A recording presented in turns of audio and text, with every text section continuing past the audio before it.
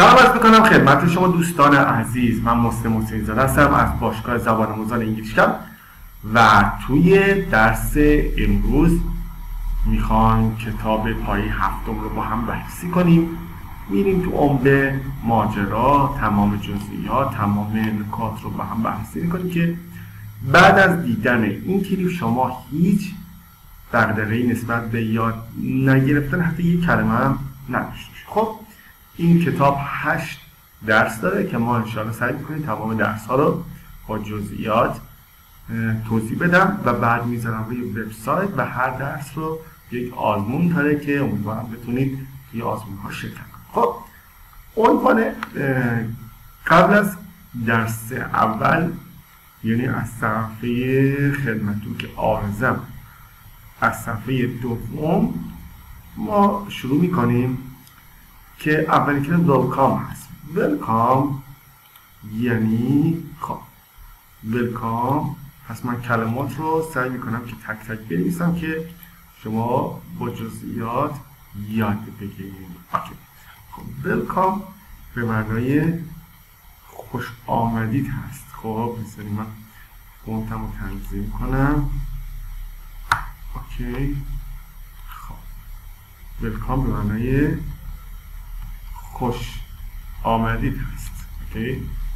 خوش آمدید هست و خدمتون که آرزم میزمش اینجا. اوکی. خب میخوام بگیم چک یعنی تیک زدن. چک کنید the word یعنی بچه word نیست. این که اینجا میبینید word هست که میشه words، یعنی تلفظش word نیست، words.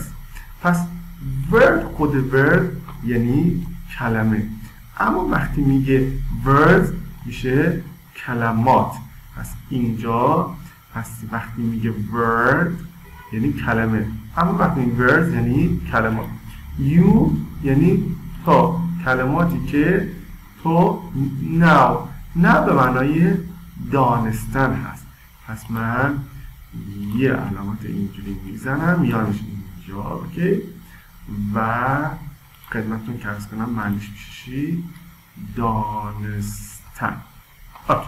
پس now به معنای دانستن هست و کلمه هم word میشه. خب این کلمات رو با هم بررسی کنیم. کلمه اول هتل به معنای هتل هست.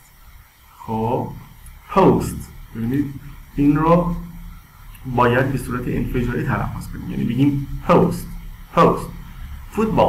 فوتبال یا همون فوتبال هست. خب امبولانس یا همون آمبولانس. اوکی. امبولانس یا همون آمبولانس هست. اوکی. خب پس تلفظش شد چی؟ امبولانس. خب این رو میگیم مپ. خب من بنویسم مپ به معنای نقشه هست. پس مپ به معنای چی شد؟ به معنای نقشه هست. پس مپ به معنای نقشه. خب این که اینجا هست دیسک هست، همون صفحه لوح فشرده هم دیسک هست. خب و بعدیش هست استارت به معنای شروع هست. استارت به معنای شروع. پس چجوری تلفظ میکنم؟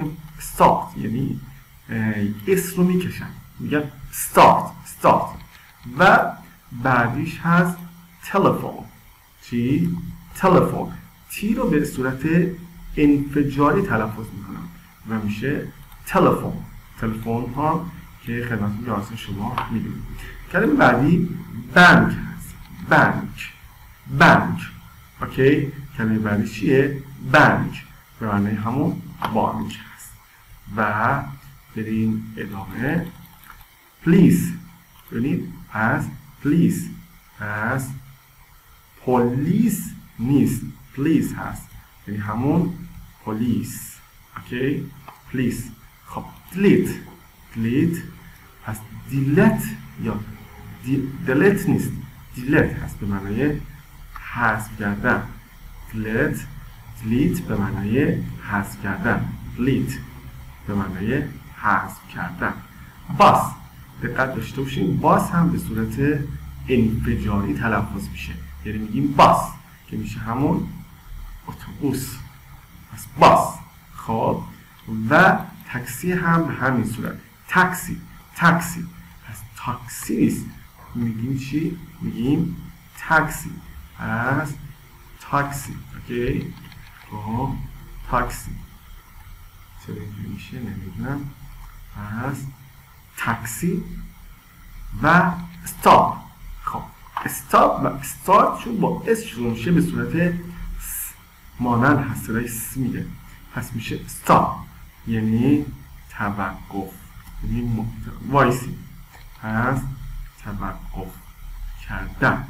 اوکی. مسیج به معنای یا اس ام اس یعنی همونه. پس هیچ میتونیم مسیج هم بگیم یعنی پیام. مسیج به معنای مسیج به معنای پیام. اوکی. پیام. اوکی. پس مسیج. یه بار دیگه با هم بخونیم کلمات رو. کلمه اول هتل به معنای هتل. پست فوتبال. ambulance map و دیسک به صورت انفجاری هست. پس به صورت انفجاری دیسک. start به صورت سایشی هست. start. تلفن. bank. please پس پو نیست. please. delete. bus. taxi. stop و message. خب ببینیم کلمه بعدی گفته can you write any words in English. can you write any words in English. خب بیایم بررسی کنیم. can you یعنی میتونید، آیا توانیش دارین. write پس write رو به معنای نوشتن هست. پس write به معنای چیه؟ به معنای نوشتن هست. و word رو داریم به معنای کلمه. any word هیچ کلمه ای. میگه آیا میتونید توی انگلیسی کلمه ای بنویسیم؟ خب بریم چند تا با هم بررسی کنیم. کلمه ای که شاید خیلی شنیده باشیم book هست به معنای کتاب. book. کلمه بعدی که خیلی باز که door به معنای در. window به معنای پنجره. و یک کلمه دیگه میگم computer یا بیبی به معنای بچه هست. و کلمه lamp به معنای لامپ. پس من این 6 تا کلمه رو نوشتم که فرضاً که شما اونا رو میدونید. book, door, window, computer, baby و lamp. خب بریم در ادامه. گفته check the letters you know. بچه letters خود حرف letter یا letter دوتاش درسته. پس وقتی میگیم letter یا همون letter یعنی دوتا تلفظ درسته، حرف هست یعنی حرف. اما وقتی گفتم letters جمع بسته یعنی با اس جمع یعنی حروف. اوکی. حروف. پس با اس جمع بسته شده چی؟ letters. پس A پس من میخونم A B. پس هر کلمه هم دو تا داره یعنی دو حالت داره. یکیش اسمال هست، ببینید مثلا A اسمال کپیتال ببخشید و اسمال. پس کپیتال A اسمال A. کپیتال B اسمال B. کپیتال C اسمال C. کپیتال D اسمال D. کپیتال E اسمال E. capital F small f. capital G small g. capital H small h. پس این H هست. capital I small I. capital J small j. capital K small k. capital L small l. capital M small m.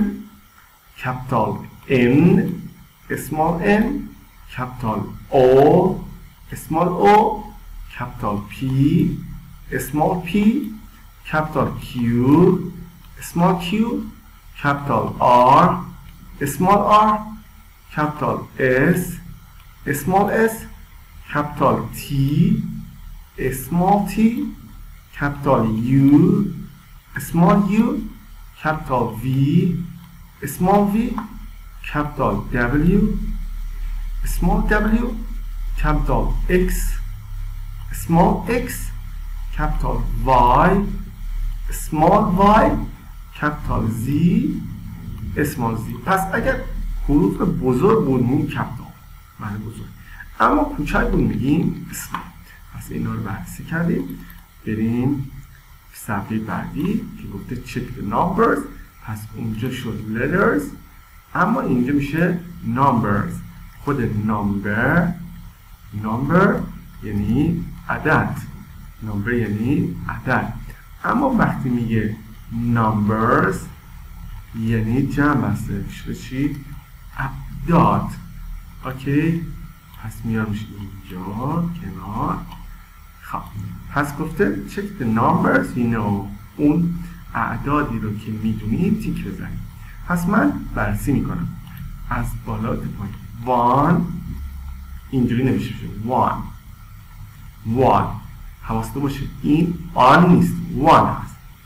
2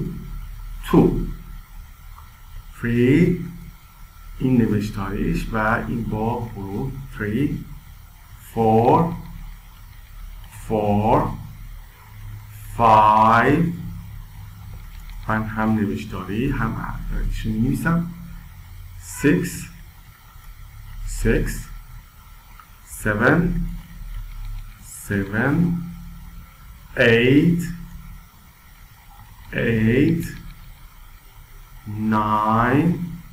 9 و 10.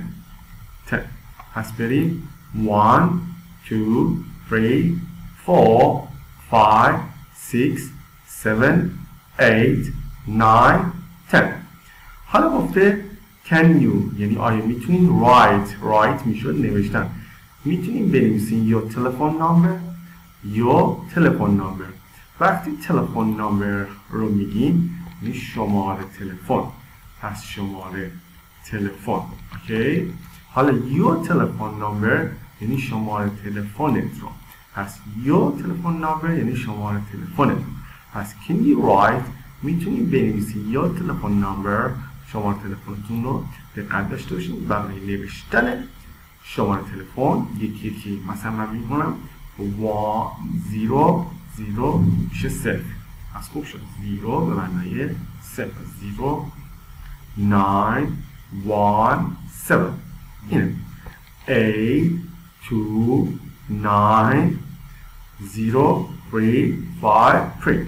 اوکی، پس دقت داشته باشیم که اعداد رو یعنی برای شماره تلفن نوشتن توی انگلیسی به صورت تک تک میخونیم. پس میشه 0 9 1 7 8 2 9 1 3 5 3. خب این هم از اعداد و بریم سراغ say the colors. بچه color به معنای رنگ هست. color به معنای رنگ هست. color به معنای رنگ هست. حالا colors میشه رنگ ها. پس گفته از ما چی خواسته؟ گفته say بگیم the colors رنگایی که you know شما میدونید. پس اول زرد رو داریم که میشه yellow. خب اول زرد رو داریم که میشه yellow. آفرین. خب حتما اینو میدونستیم. بعدیش green هست. green. پس میکشم green به معنای زرد. بعدیش white هست. چی؟ white به معنای سفید. اوکی، به معنای سفید. خب پس yellow, green, white and black. چی؟ black. اوکی، black به معنای مشکی یا چی؟ سیاه. اوکی. مشکی، چرا من نوشتم مشکلی ها، من بنویسم سیاه چون ممکنه بعد بنویسه کیبورد من بنویسم سیاه، یعنی رنگ سیاه. اوکی. خب پس yellow، green، white، black و blue. blue پس blue نیست، blue هست. blue به معنای آبی. blue آبی. اوکی. آبی. خب کنم یه موردی داره توی نوشتن ای، یه مورد داره آبی است. خب آب نیست، آبی. کیبورد من مشکل داره. و red به معنای قرمز.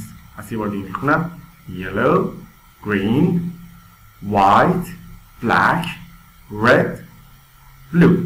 یه بار دیگه با من بخونید yellow، green، white، black، red and blue. اینجا یاد گرفتیم که color یعنی رنگ و colors به معنی رنگ هاست. خب این درس قبل از شروع درس اول بود و بریم سراغ classroom object. classroom یعنی کلاس. خب و object، خود object یعنی شی. پس object یعنی شی. اوکی. اما وقتی جمع بسته شده با اس، پس شما الان یاد گرفتیم که با اس میشه اشیا. خب اشیا. اوکی. خب classroom objects پس میشه اشیا و اون وسایلی که درون کلاس است. گفته say گفتیم به معنی گفتن. say the classroom objects you know، اون وسایل و اشیایی که توی کلاسروم هست رو میدونین رو بگیم. پس classroom objects یعنی اشیای درون کلاس. خب این رو که اون قسمت قبل تر گفتیم میشه دور. اوکی. دور. این تخت سیاه است. رنگ رو یاد گرفتیم شد بلک. به علاوه بوردش میکنیم. بورد میشه تخته. اوکی. میشه چی با هم؟ میشه بلک بورد. اوکی. و این میشه دسک. میشه چی؟ میشه دسک. و بیم پایین‌تر این چیر هست. چیر خب به معنای صندلی هست. چیر. و این نوتبوک و اریسر هست. اریسر یا اریزر هم میگم اما شما بگیم اریسر. پن خودکار و پنسل به معنای مداد هست. پنسل به معنای مداد هست. پس یه بار دیگه بریم با هم بررسی کنیم. دور به معنای در هست. بلک برای بورد شده بلک بورد به معنای تخت سیاه. دسک، پنسل، اریسر، نوتبوک، چر و پن. یه بار دیگه با هم بریم برای اینکه من بدونم که کامل فهمیدیم. دور، بلکبورد، دسک، پنسل، اریسر و پن، نوتبوک و چر. پس این اشیا یا مبحثی که بود classroom objects یعنی اشیاء درون کلاس. خب بریم سراغ این قسمت که گفته let's get to know each other یعنی بیاین همو بشناسیم. خب listen to your teacher. listen به معنای گوش دادن هست. پس listen پس حواستون باشه listen به معنای درس هست، اما listen به معنای گوش دادن هست. معنی چیه؟ گوش دادن هست. listen به معنای گوش دادن. listen to your teacher. خود واژه teacher به معنای معلم هست. teacher معلم. then یعنی سپس. talk to know your classroom. صحبت کنید که بشناسید your classroom. این کلاسمیت هم برای ما خدمتتون که از کنم مهمه. کلاسمیت به معنی همکلاسی اوکی، کلاسمیت به معنی همکلاسی. حالا یور کلاسمیت یعنی همکلاسی تو. خب حالا ببینید گفته my name، به واقع این رو اینجوری باید باز می‌کرد. برای شما هنوز زوده، باید بگو my name یعنی اسم من. وقتی میگه my name is یعنی اسم من هست. مثلا my name is Muslim، خب اسم من مسلمه. یا my name is تناس. اوکی. What is your name؟ در واقع این what is بوده. What is your name please؟ اسم تو لطفاً چیه؟ What is your name؟ پس اسم تو چیه؟ پس اینجا what به معنای چه هست؟ چی؟ مثلا میگیم چیه؟ کجا هست؟ چی هست؟ چه؟ Your name یعنی اسم شما. Your name میشه اسم شما. حالا پایین‌تری گفته شد، گفت که my name یعنی اسم من. Your name اسم شما یا اسم تو. پس مثلا وقتی میگم my book یعنی کتاب من، ولی وقتی میگم your book یعنی کتاب شما یا کتاب تو. خب این پیش مقدمه درس 1 بود، با هم بحثش کردیم. امیدوارم که خیلی خوب یاد گرفته باشید. نیازه که چندین بار اینو گوش کنید، بررسی کنید. به نظرم تمام مطالب و تمام کلماتی که مهم بوده رو من الان گفتم و کافیه که شما فقط گوش کنید و تکرار کنید. دوستتون دارم. با درس‌های بعدی هم با شما خواهم بود. آدرس ما رو در ادامه توی تیزر میبینید. englishcamp.ir. ما رو به دیگران معرفی کنید که توی این دوره شرکت کنم. بعد از هر ویدیو یک آزمون هست روی وبسایت که از شما میخوام شرکت کنید و خودتون رو محک بزنید. بازم میگم دوستتون دارم. تلاش بعدی بر اینه که شما این دروس را خیلی خوب یاد بگیرید. با تشکر. بدرود.